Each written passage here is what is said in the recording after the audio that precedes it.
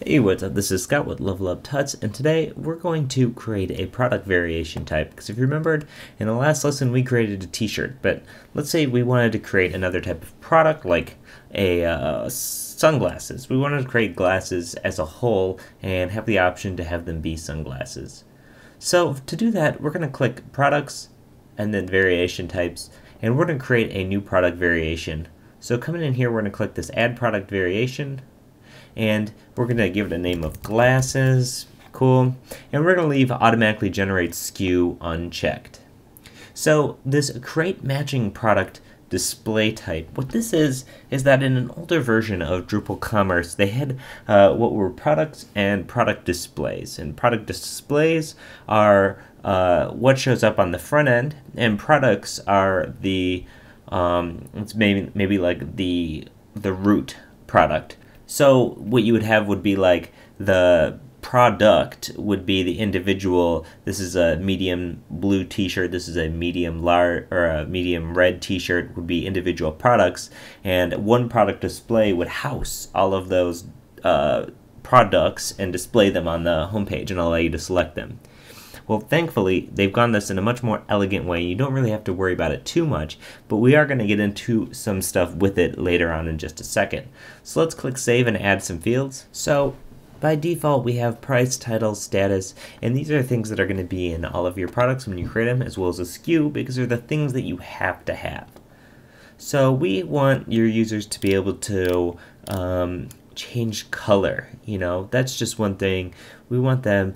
So let's say field reference, and this is going to be a taxonomy, and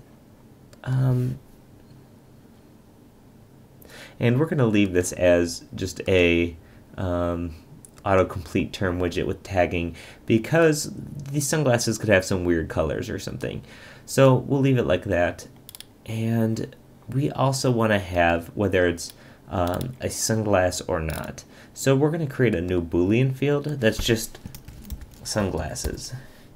And this is just going to be a single on-off checkbox. And we'll move that up here too. And let's click Save. Okay, and we want the on value to be yes, the off value to be no.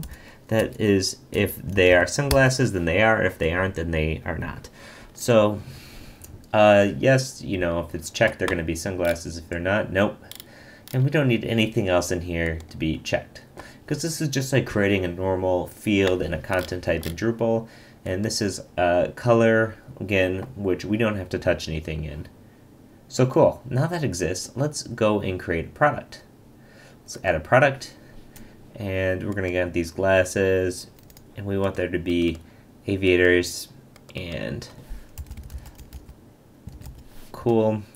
The color is going to be black, and the price is going to be $50. Perfect. However, you know, this is if they're sunglasses or not. Looks like we probably could have used a label for that.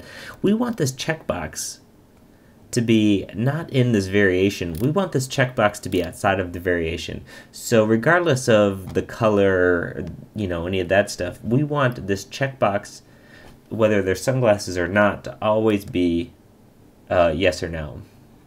So you notice that when we were in our product variation type, it didn't really give us a chance to say that this is part of the, you know, the variables or not. So let's go to Manage Fields, and I'm going to delete this sunglasses field because this is not where we're going to do it. Where you want to do this is actually in content types, and in here you're going to find, scroll down, glasses already made for us, and it says product display, yes.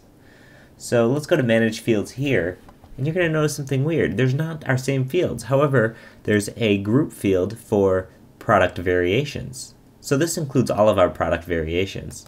And now, if we take our existing field, I think it's saved as an existing field even though we deleted it. If it's not, then I'll just remake it. It doesn't look like it is. So I'm just going to create a new field, sunglasses, and the same thing, it's going to be a Boolean with a single on-off checkbox, and it's going to ask you that at the very beginning. Let's click Save,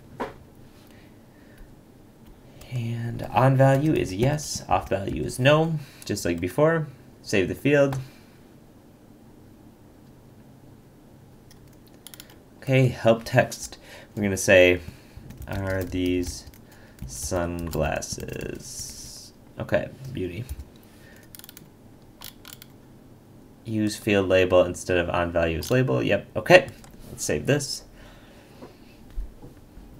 And so what's great about this is now if we go to products, add a product, and glasses, we get to say aviators, and are these sunglasses? Yes. And we can say AV1, and they're black, and they're $50. Let's click save this variation.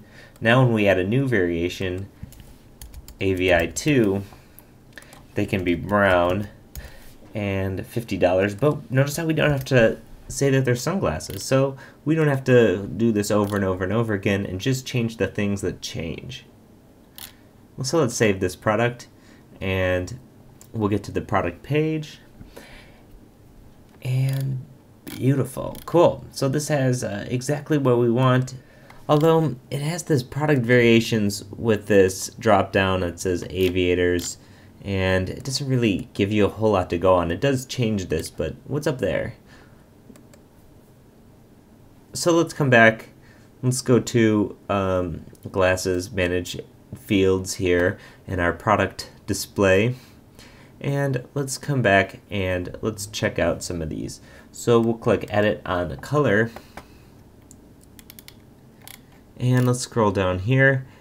Single value, so this is asking if this particular attribute is going to be used to allow customers to select a product based on the values of the field. So yes, and we want these to be radio buttons. Let's click this and you'll immediately see the effects on our product page. So let's close out of here.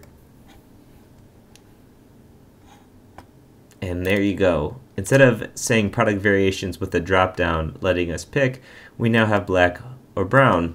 And while these radio buttons could use some styling, and I don't have an image attached to this, it's working, and it's working pretty good. So pretty much everything from here on out would be adding an image and then CSS. So as always, if you have any questions or comments, leave a comment on the video or hit us up on Twitter, Level Up Tuts. Let us know what you're thinking.